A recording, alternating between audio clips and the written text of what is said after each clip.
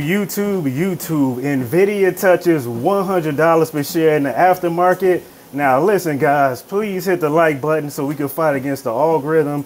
I would really appreciate it. Now, Nvidia, at 4:05 p.m. Eastern time, I saw it touch $100 per share in the aftermarket. Now, listen guys, I know it may be a little bit of noise in the background.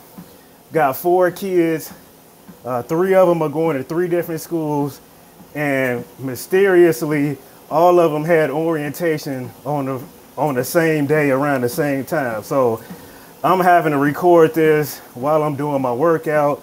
I apologize, but at least we're getting it done, right?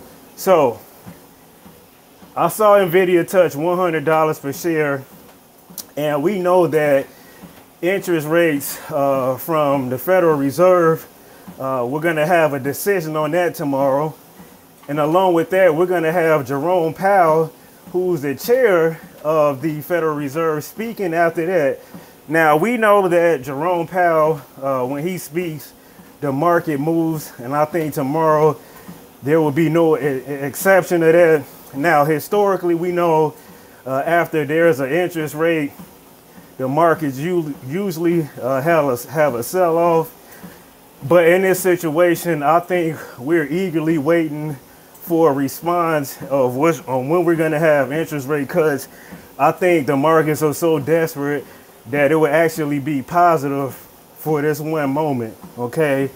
Now, I would expect that if we have interest rates this year, even if it's 1, 2, 3, whatever it's going to be, I think that the impact in the market is going to reflect that in 2025, not necessarily this year, because we are in an election year. Now, I know a lot of analysts would disagree with me there, that it would be a positive thing if he let us know tomorrow. Now, here's what I think. If they give us an estimation on the first rate cut, I think Nvidia goes back to about 120 to start. If they do not give us information, we're going to risk testing under $100 per share, more specifically $95, okay? So as proof, you can see here in the aftermarket, it touched $100.40. Now, I want to ask you guys, did you guys buy any Nvidia in the aftermarket when it touched $100 per share?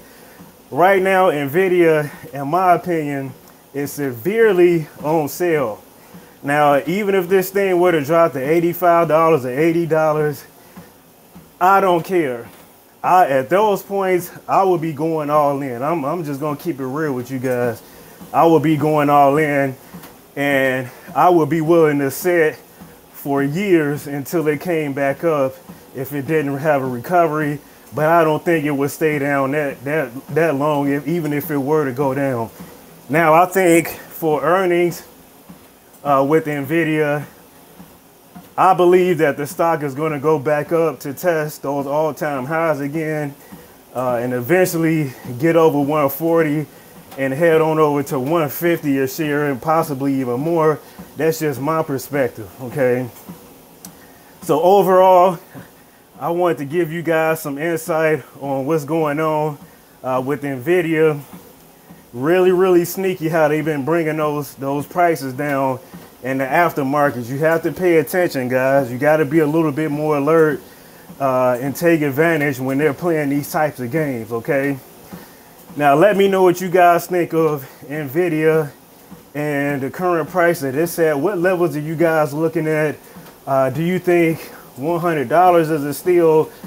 Do you think under $100 is a steal? Let me know, guys. Listen, guys, I appreciate you guys. I apologize again for the noise.